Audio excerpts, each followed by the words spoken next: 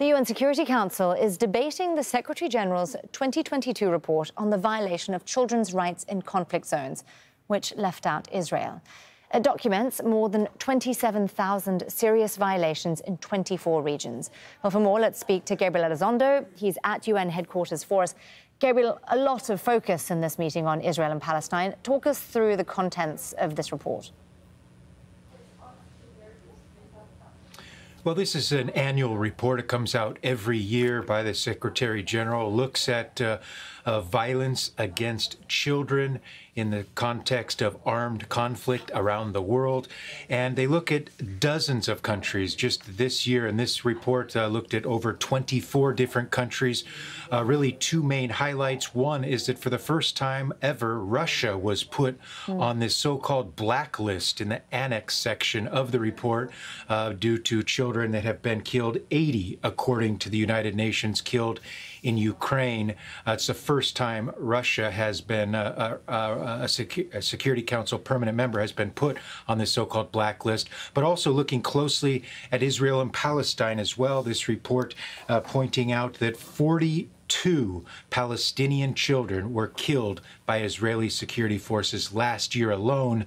So we expect to hear from both the Israeli and Palestinian ambassadors during this meeting at some point.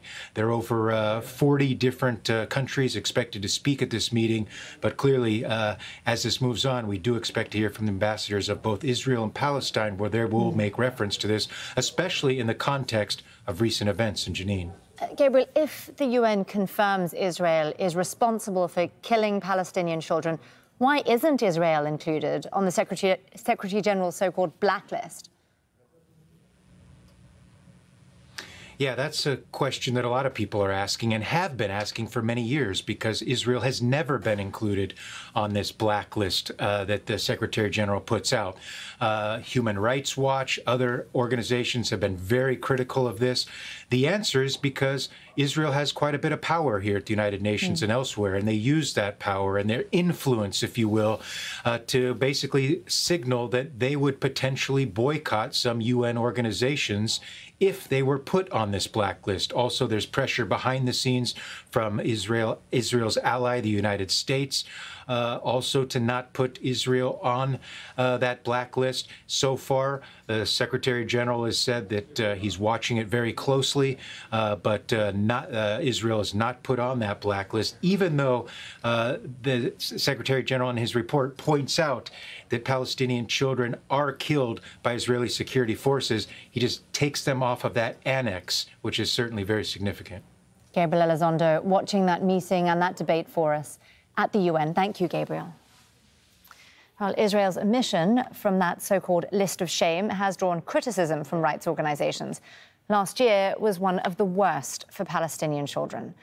The latest Defense for Children report found that Israeli forces and settlers shot dead 44 Palestinian children in the occupied West Bank last year.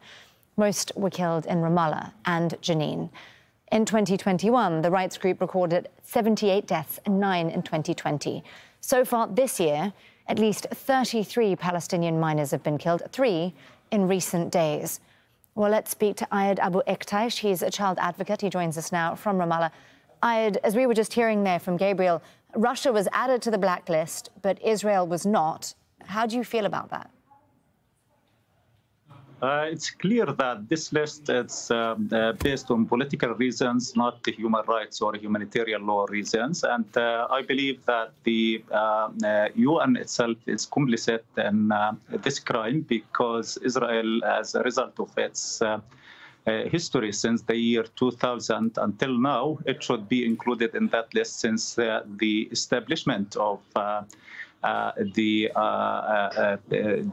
monitoring the situation in armed conflict situation. Since the year 2000 until now, the Israeli army and the Israeli settlers killed more than 2,270 Palestinian children. So far this year, 35 Palestinian children were killed, and among them 13 were from Jenin. And during the last military assault against Jenin, 4 Palestinian children were killed. So we believe that Israel should be included, and we believe the Israeli army is the most appropriate army to be included in the list of the UN Secretary General for armies and armed groups that violate children's rights because of their historical practices and not abiding to the international humanitarian law standards, mainly the principle of distinction, proportionality, and necessity. And this was very evident through their conduct in Jenin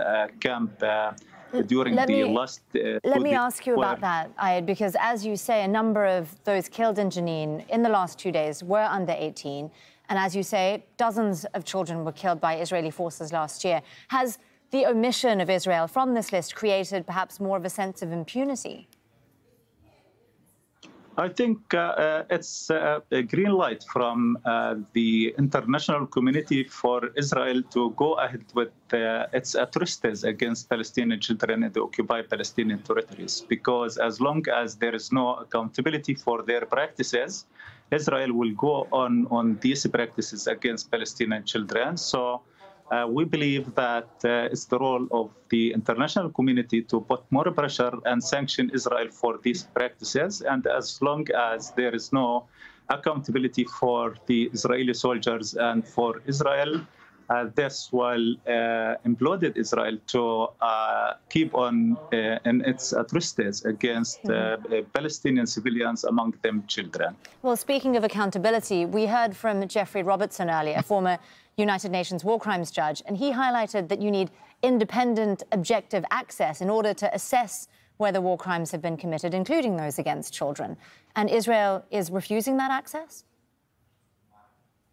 I think that all the reports of commissions that have been established by the UN Human Rights Councils came to the same conclusion, that Israel commit war crimes and crimes against humanity. But the problem of to translate these recommendations and outcome into action against Israel in order to pressure it to stop these practices against. And we believe that the international community at its disposal, they have a lot of tools in order to sanction Israel, like diplomatic or political or economic and other sanctions against Israel in order to force it to abide to its legal obligation. But the problem, for example, during the last assault against against Jenin camp, there was support for Israel from international community, mainly the U.S., when they regard that Israel has the right to defend its security. And we believe that the justification for Israel and committing these crimes against Palestinians among children under the pretext that the main purpose is to counter terrorism, we believe that it should not be stand from the point of international humanitarian law. Israel has obligation, and this obligation should be protected and respected. Ayed Abu Eqtaish, a child advocate, speaking to us from Ramallah. Thank you for joining us here on Al Jazeera, sir. Thank you for sharing your thoughts. Thank you.